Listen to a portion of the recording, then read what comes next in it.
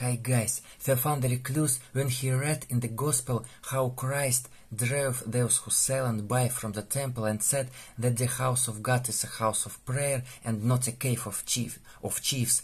Saint Theophan said, when we come to church, at first everything is fine, but after 10 minutes the head becomes a cave of robbers.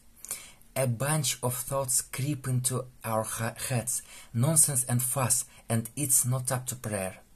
He said that it is necessary to protect thoughts both at home and at work. Let Christ in. If we learn the nonsense and empty thoughts will not enter the head in the temple, and it will not become a cave of robbers. Gotta study at home. Subscribe. Bye.